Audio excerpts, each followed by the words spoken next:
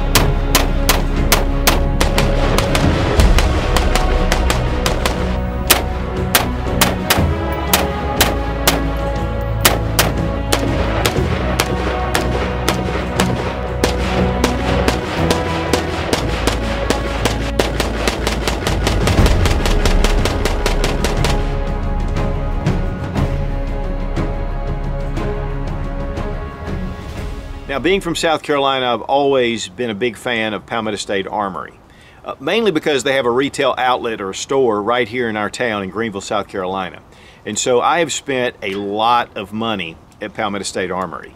Because the price of the AR-15 that Palmetto State offers is so inexpensive, I've always really wondered about the quality. I mean, to the point where I thought maybe these were being imported and they were keeping it on the down low and for whatever reason. But Palmetto State got in touch with me just a few months ago. And so for the first time ever, we've started actually working together on different projects. If I need a rifle, they'll send it to me. And we've done some things with Magpul. But here's the thing, guys. I was talking to Josiah McCullum, and that's the owner of PSA. Jamin McCullum is his brother. And he was telling me about a lot of the things that go into the AR-15 that they make. All the parts are made right here in the USA. In fact, they're made right here in South Carolina. A few parts are made in North Carolina. And that goes all the way down to the bolt and bolt carrier group and the barrels. Now, one of the big things about Palmetto State Armory is that they produce the products and then they sell them direct. And so because of that, they kind of cut out the middleman, and they have a huge web presence. I mean, they do a lot of internet sales, and they have retail outlets here in South Carolina. So I told Josiah I wanted to get a hold of one of their cheapest AR-15s that they make, and I wanted to test it out. And so they sent me this Freedom AR-15. It's from their Freedom series. This rifle, without the Magpul MBUS sight, is under $350. Under $350. Now, this is actually a upper that you buy separately, and then you buy the lower separately. They are complete. Everything's ready to go. It does not come with a magazine. It does not come with a rear sight. So that's the only thing you have to add to this rifle to be able to take it directly out to the range, and of course, ammo. And guys, at this time, the lower is $129, the upper is $219. And those prices can fluctuate, but Palmetto State is always running really good deals. And as far as assembly goes, just pop your pins, drop in your upper,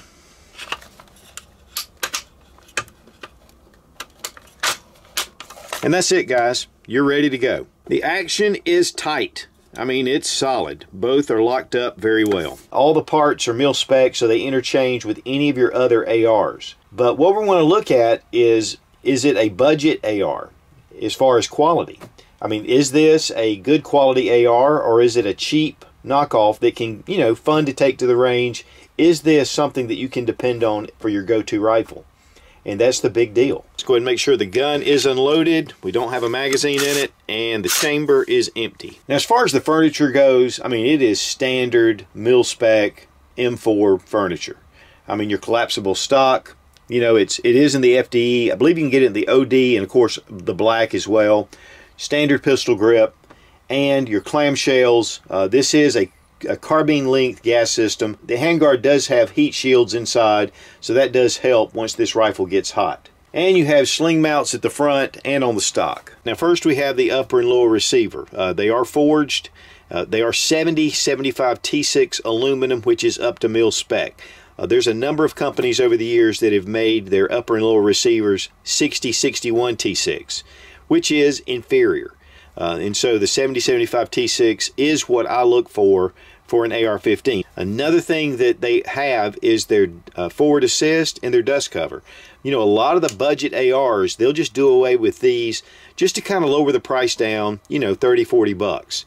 But you're getting all the features, you know, that you get on your standard AR. This is the A3 upper receiver, which means that it has the Picatinny rail, and it is T-marked, as you can see, with a white outline. Just has one of the mil-spec charging handles. It also has your brass deflector, has your standard magazine release, and we have our bolt stop, and of course we have our selector switch. These are all standard. One thing though I do like is the takedown pin and the pivot pin have divots in it. Makes it a little easier to push through to open up your rifle. Has your Palmetto State Armory logo etched into the receiver, and this is the PA-15 multi-caliber. We have a mil-spec buffer tube or receiver extension tube, and the castle nut is properly staked, which is a premium feature on a lot of rifles. In fact, they've kind of stopped doing that because people are changing things out so much, but you can still pop this off, but this just shows a little attention to detail. And we have our standard back plate. It does come with your standard sight tower with the adjustable post. You do have a bayonet lug, and we have a sling swivel. But the sight tower has been F marked, so this is up to mil spec. The handguard can be switched out. You can remove the sight tower, put on a low profile gas block, and you can put on a handguard on here, whatever you want to, if you want to remove this front sight tower. The one thing I love though about this is it keeps the price really low. You can get this and start shooting immediately, and then upgrade when you want to. And one thing about this sight tower, when you put your scope on your optics, or obviously your flip up backup sight, it co-witnesses with the sight. And so you can see the sight with a 1x scope, but once you get magnification, it just ghosts this out and you don't really see it. This is not going to be in the way. Now there are two areas that are critically important for your rifle. Number one is your barrel, and also your bolt and bolt carrier group. This is a 16-inch barrel. It's a 1 in 7 twist. It's 5.56 in caliber, and it's 4150 chrome moly steel. It does have a nitride finish on the barrel, which to me is superior, and it does have the M4 barrel extensions, and we'll look at that. Here I want to give you just an inside look of the barrel, and you can see the barrel profile. It is the M4 style, but just gives you more of a look. It is that nitride finish on it as well. It does come with your A-tube birdcage flash hider, but you can switch that out for compensators or whatever you want to. Now guys, as far as trigger action, we have a little bit of take up, just right there, and then a nice break. Reset, right there. I mean, that's not bad. We're going to check our trigger pull weight with our Lyman trigger gauge from Brownells. 4 pounds, 13.7 ounces. 5 pounds, 5.3 ounces. 4 pounds, 14.6 ounces. So actually under the 5 pound range. Now let's take a look inside the rifle. Now your fire control group is your standard mil-spec trigger. So it's not going to be anything super exceptional, but it's good and serviceable. I mean, it's just the right. I mean, obviously for the U.S. military, this is what they've been using. So it's a great combat trigger. This has not been notched, so you will be able to use a 9mm conversion with your lower if you want to go with 9mm. And that's by design from PSA. Now here we have the notched hammer and the unnotched hammer. The notched hammer is actually for a safety feature that was designed by Colt, but the unnotched hammer is actually best for full auto, and honestly, it's just a very substantial hammer. And again, this will allow you to shoot 9mm without any problems. And we're going to pull out the bolt carrier group to check it out. Here we have the M4 feed ramps cut into the upper receiver and into the barrel extension.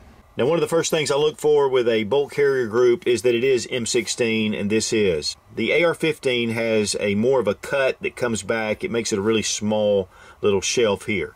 And so this is what the rifle is designed for. It's perfectly legal to use the M16 bolt carrier group. Now the bolt is 158 Carpenter steel. It has been MPI and HPT tested, magnetic particle inspected, high pressure tested. Each bolt, not by batch, and also these have been shot peened, which actually harden the surface of the metal.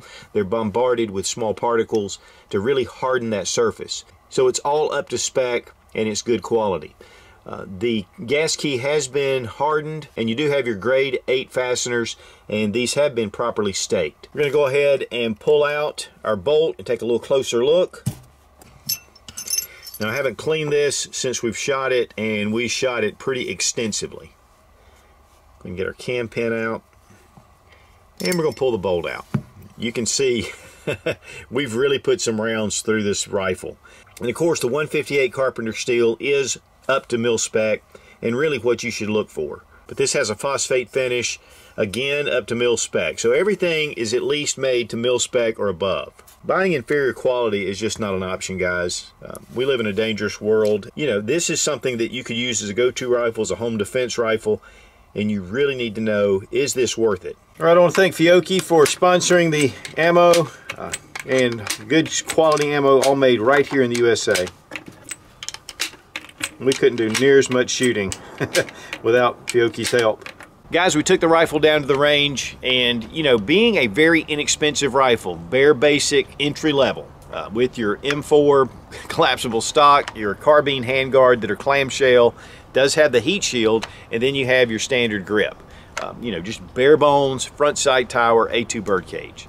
I was really curious at how it would feed, how it would function, if we would have any problems. You know, sometimes, you know, if it's low budget, they're just having guys just slap these things together. We had no malfunctions. I mean, we shot 500 rounds through it, which is not excessive, but still. I mean, without cleaning it, we just shot rapidly. We shot from the bench. We shot quite a bit. And so we wanted to see, just kind of run it through the gamut to see if it was really up to par. Of course, we did add the M-Bus sight to it, and we did add the Primary Arms 1X Cyclops prism scope, this ACSS. That is an excellent scope. And then for accuracy, we threw on the ACSS 1-6 by Primary Arms, just because we wanted to give it a fair shake with accuracy.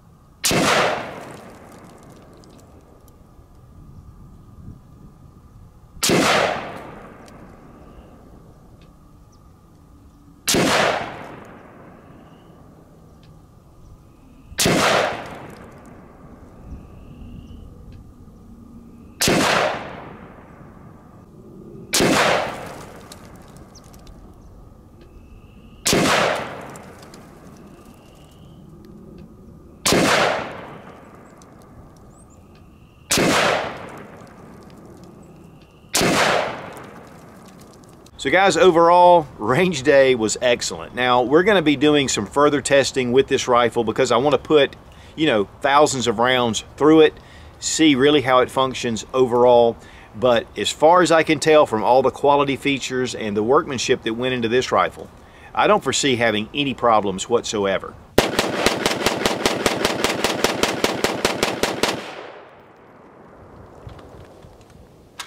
Every one of those bullets went through that dummy.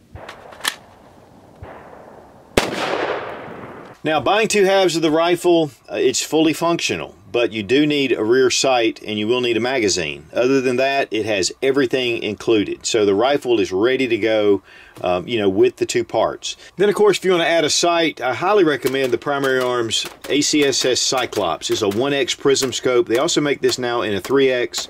These are like $239. They have a focus ring on the back. If you have any kind of stigmatism with your eye, this is excellent. And of course, there's a lot of other red dot options out there. Of course, you want to pick up a couple of cases of ammunition because you'll go through them fast.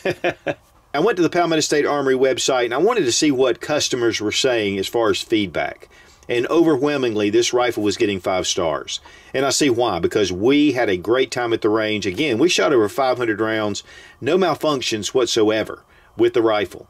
And usually, even with magazines, we were trying different type magazines and still having no problems. But guys, if any kind of assault weapons legislation comes up, rifles like this will be impossible to find.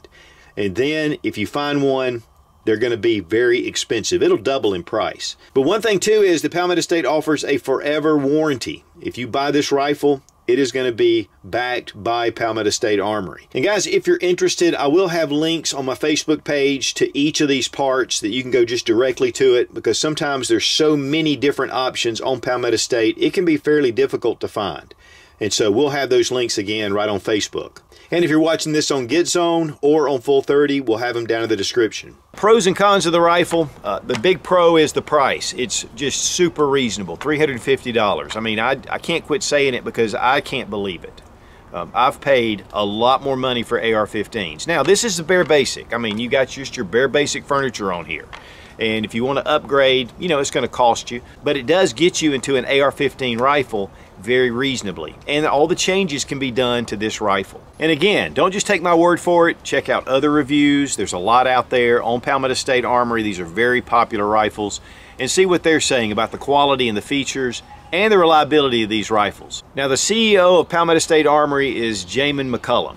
And he is a vet from, in fact, he served in Iraq with the South Carolina National Guard. In fact, he was even injured and had some brain damage. I mean, he really went through a lot when he was in Iraq. When he came home, he started Palmetto State Armory. One of the things that he said is, I don't care about making money. He goes, I just want to get as many AR-15s out of the market so that no matter what laws they pass, there'll be a lot of rifles out there to protect our freedom. That to me is awesome.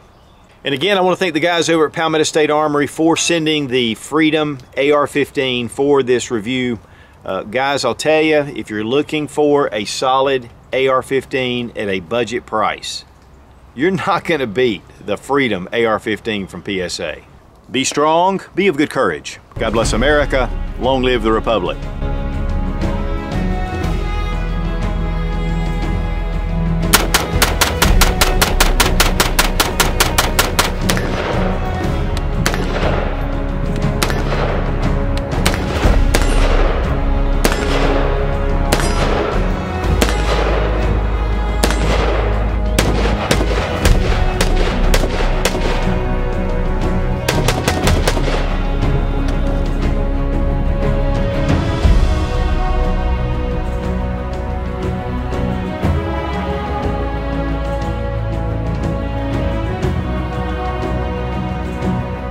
Once we broke the rifle down, it was proving itself to, okay, I'm gonna talk about it later. Man, I got these fancy shades, man.